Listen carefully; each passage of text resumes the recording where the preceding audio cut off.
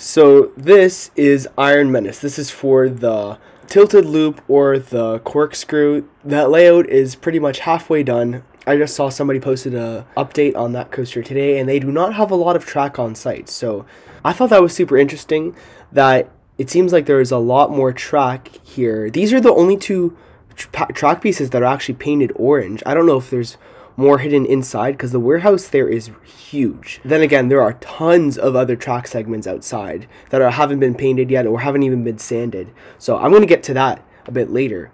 But yeah, this is Iron Menace, and I don't want to get that confused with any of the other track. It's hard to tell. So what you really have to look for here is the track codes. And this is a very key piece of information when analyzing B&M track.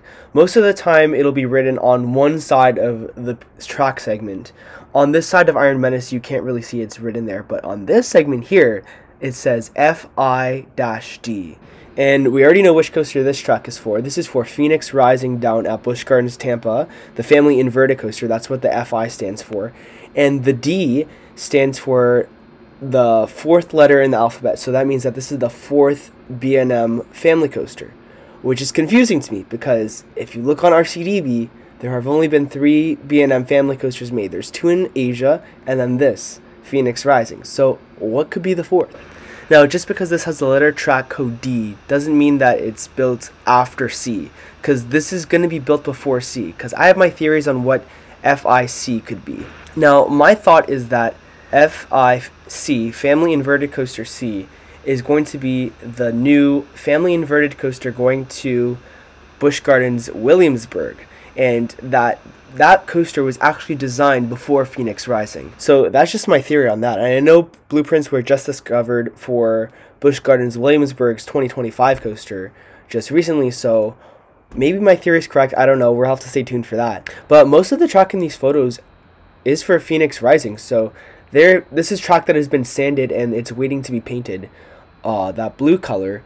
But there is some track in the background. I do think that is for Iron Menace, though, because a lot of Iron Menace's track is not on site. Like, it's still missing the turn into the rake run in the corkscrew, so it could also be that. But as you can see there's a number 12 there and a number 7 right beside the gray painted track. These are the element numbers for Phoenix Rising, so the track element numbers. So those are put there so that when they're being painted, they don't get mixed up with other track segments. And then after they're painted, they get rewritten on the track segment themselves. Now, what really interested me were these track segments right here. So these don't seem to be for Iron Menace nor Phoenix Rising. Phoenix Rising tends to have a track that bends the other way. So these ones bend so that the valley is underneath. These ones would look like they're at the bottom of a hill of a normal sit-down coaster.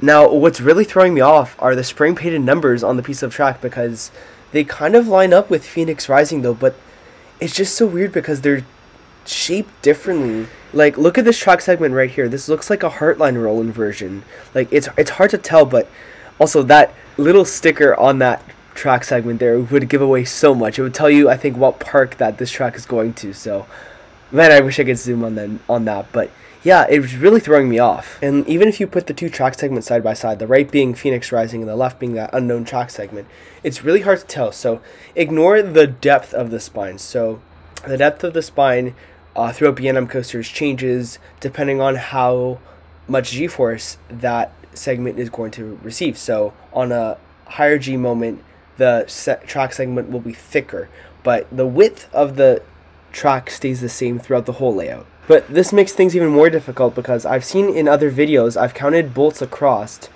and the number of bolts across is the same for hypercoasters, wing coasters, inverted coasters. This is a family inverted coaster. It's really tricky to tell, guys. So if anybody has any other way of identifying track for different B&M coasters, please drop a comment down below or DM me on Instagram. It's Thrill Warrior. I'd love to hear any comments you guys have about these photos that I've received. Also, thank you to that anonymous source who has sent me these photos. I'm very grateful that I do not have to drive 8 hours down to Ohio for this. So please let me know what your thoughts are on this, and let me know what your thoughts are on Wonderlands coasters, because it doesn't seem to be here. So where could it be? What could it be? Who knows, guys? Like, I have my thoughts and theories on Wonderlands coaster. I'm going to film an update this week, So hopefully maybe I'll see something, but I think Wonderland's keeping a pretty tight wrap on this and not like they did for Yukon Striker. So hope you guys enjoyed, and I'll see you guys in the update hopefully this week. Take it easy, guys.